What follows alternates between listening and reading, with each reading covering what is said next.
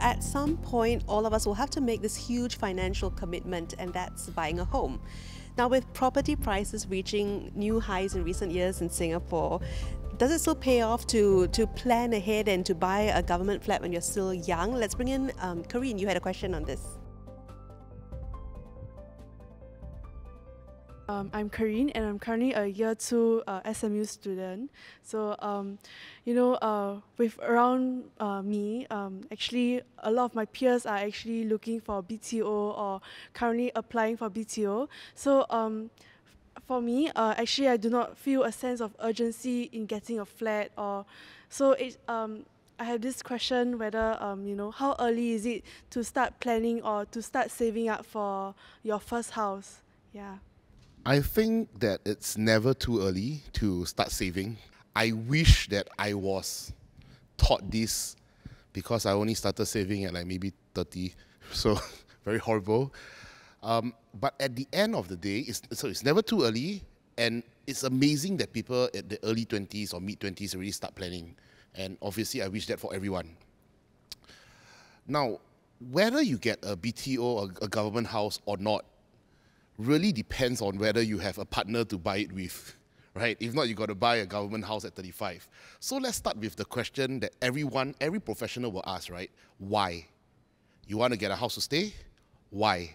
Family, partner, spouse, or mental health away from my parents, or I like being introvert in my own man cave or woman cave, why? And then from why, then you identify the needs and then the wants. So if you really need to move out, then identify how you can move out.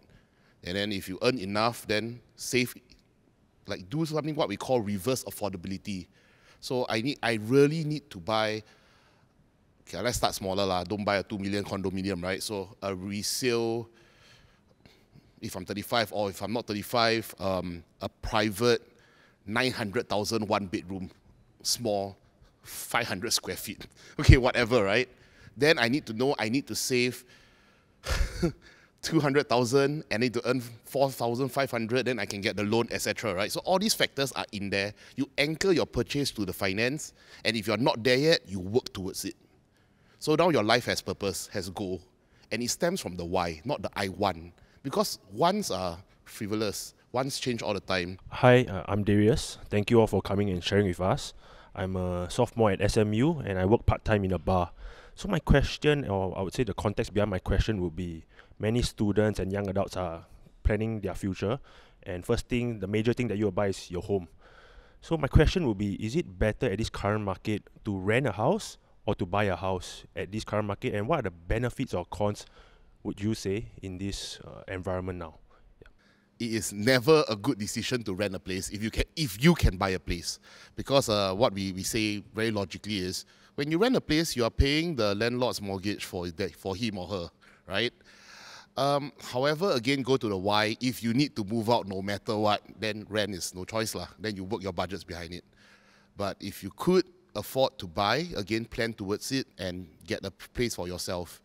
And there are other ways, like if it's not a HDB, it's a government house, it's a private house, you can buy 2 bedrooms and rent out 1 bedroom to cover costs, right? There are many other ways to do things, not just I buy, I pay. I buy, I pay, I have tenant. What are these other ways? Share with us. If you work for 5 years, earning a median income of about 4,000, that's a lot lah. Okay, so 2,000. You also have 25,000 in your CPF by now as part-timer. Well, find a like-minded individual who needs to move out. You have 50K plus savings 50K, you have 100K, right? You buy a 700K, 800K house, very small. One sleep in the living room. Need base is need base, But you can achieve things if you really need and want to.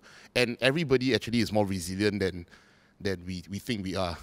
I just want to chip in to give a slightly different perspective. You should definitely buy your HDB. But if you're thinking about buying a private condominium, you might want to do your math.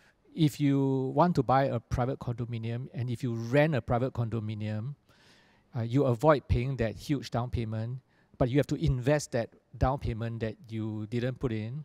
You avoid buying that mortgage insurance, so you have to invest that premium that you didn't buy. And if you don't pay the sinking fund, you can invest that as well. So sometimes it's not just a financial decision. It is also where you can call a home, where you can build your family. Neighbors are important. You don't want to keep changing neighbors every 2 years or every 4 years, right? So there's the financial aspect. You may want to do your numbers, but even if the numbers worked out well, consider the non-financial one, because the non-financial ones might many times be more important than the financial ones. I'd love to add another point. With making decisions like this can be emotional, and a major decision looking ahead is that it has to be near a school of your choice for your future children.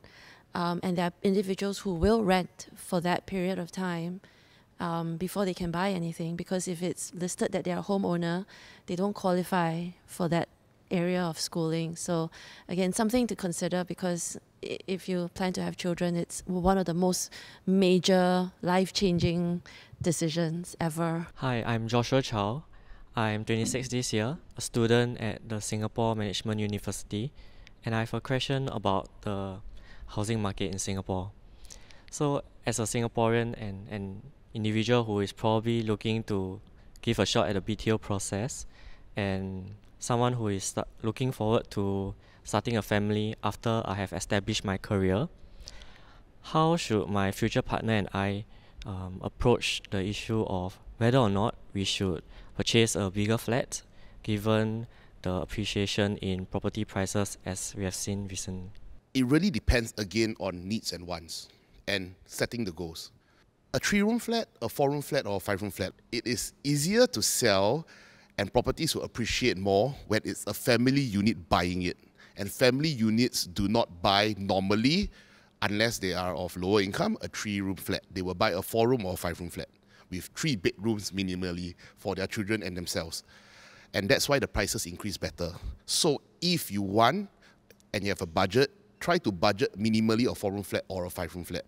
And also near schools. Primary schools are more important than secondary schools.